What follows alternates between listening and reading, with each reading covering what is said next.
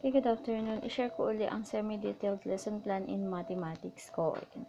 Ang topic dito is on finding the area of the sector of a circle.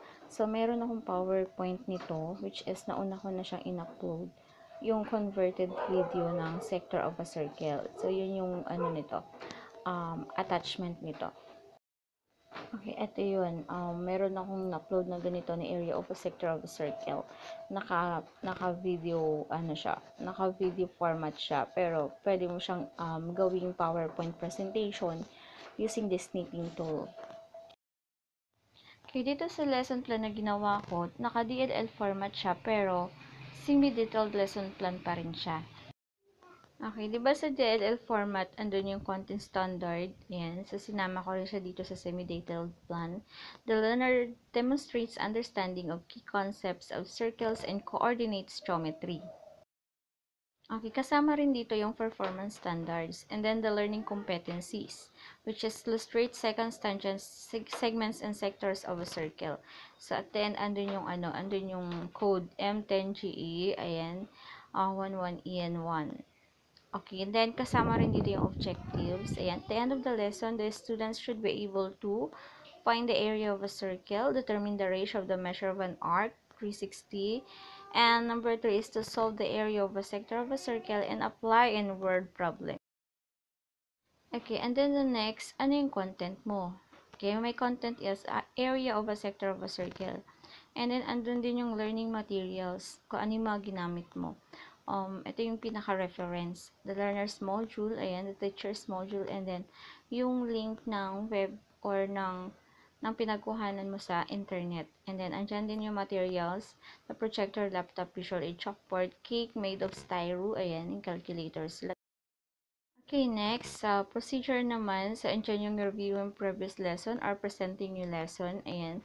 So, dito ang ginawa ko review is to recall on how measure an angle using protractor. On how to measure an angle using protractor. Recall by having a game, Match Me So You Can Eat Me, yung Pac-Man game. Ayan, nandun sa PowerPoint. Kung napanood nyo na yun, ayan. So, pwede nyo panoorin uli. Ayan. So, Pac-Man game, showing Pac-Man's game video. Ayan. Choose 5 leaders and give each of the Pac-Man whose mouth opens in different angles. Ayan. So, doon ako nagsimula ng lesson ko. Magpag-game. Okay, sa mechanics ng game, so, ang ginawa ko, kumuha ng folder and then shinip ko siya ng according to the degrees na nabanggit kanina. And then, gumawa rin ako ng shape, ng pizza pie shape, na kung saan, yun din yung degrees na nabanggit ko kanina.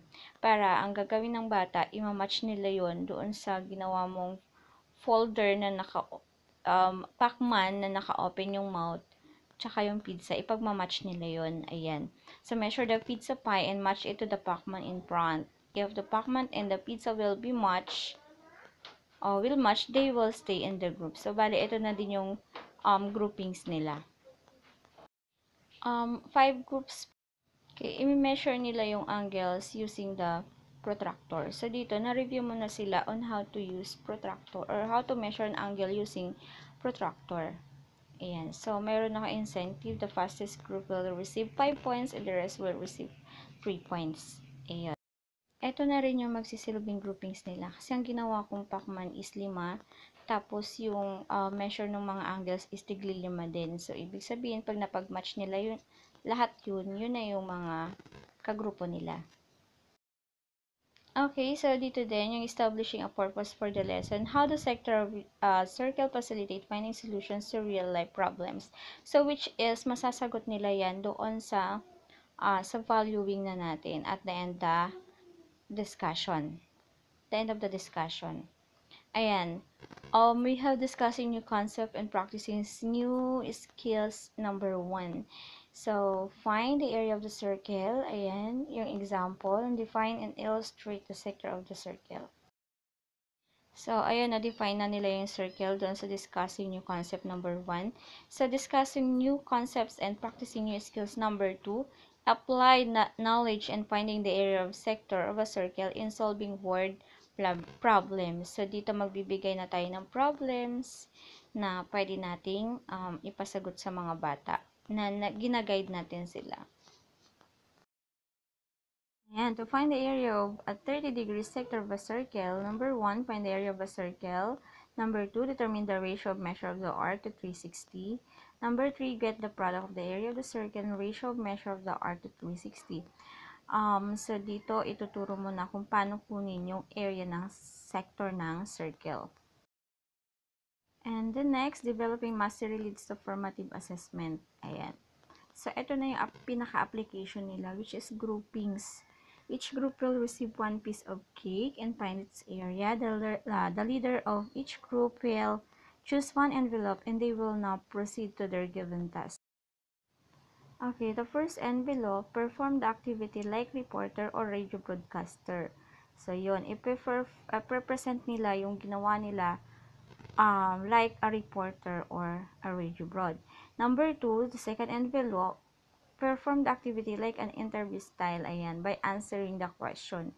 Parang mag-i-interview. So, interview nila yung kaklase nila, ganun. Kunwari, sila si Jessica Soho, kung paano makuha yung area, mga ganon.